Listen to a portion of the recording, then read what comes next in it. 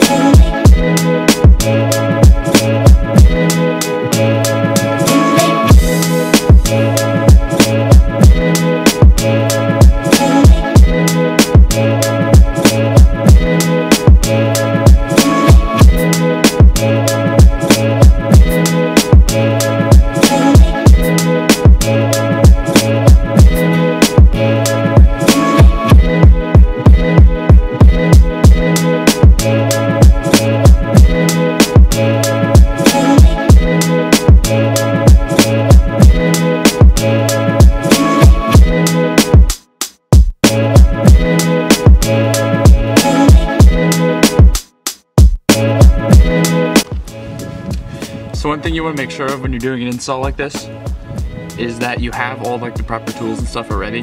So for this, you're supposed to drill a 3-inch hole in the quarter panel right here. Alex was looking at like videos and stuff, and everyone says to use a 3 1/4, so that way you have more like leeway. And this isn't what holds the whole thing up anyway, so it's okay if there's a little bit of extra room. So yeah, it's always good to do like research and stuff. And so if you're doing a snorkel, use 3 1/4 and it'll fit much, much better. So another huge pro tip when you're doing stuff like this, when you're drilling into metal, always start with a smaller bit and always try and punch the hole to keep your drill bit like on the line, on the spot that you want, because otherwise it'll walk itself all over and then you'll have to re-drill it wrong and it's just a pain in the ass. So yeah, always start smaller and then go bigger. Okay, so now that we got these holes drilled, we have to put the bracket in up here that keeps it from like flapping around and getting in the way of the door. So what we're gonna do is just lightly attach the bracket to the snorkel and the snorkel to the car, and then we'll try and mark on the car here where we have to drill. And that way we know it's exactly where we want it to be. So after we have all the holes drilled and everything, we took some nail polish. The worse the color, the better. And it seals up the bare metal that we just exposed, just to keep it from rusting and stuff.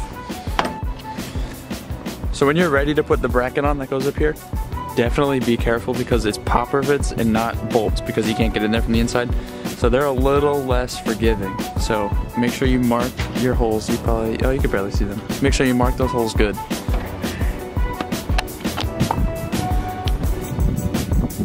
So now we're drilling the last hole for the hose on the bottom. Kind of a pain in the ass to get in there, but it works.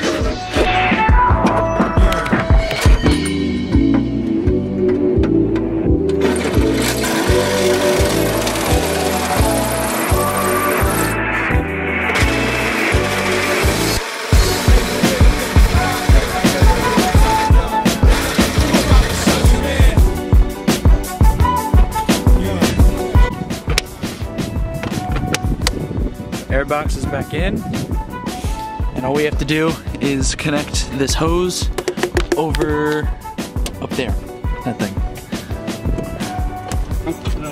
Yeah. Last piece of the puzzle, attaching the hose to the snorkel up there.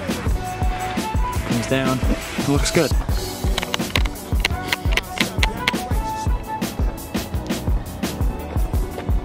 To be honest, we didn't really know much about what we were doing. I mean, we know how to tighten some bolts and stuff, but it's quite easy to figure out. So if you're looking for something to do, it's a great mod to do.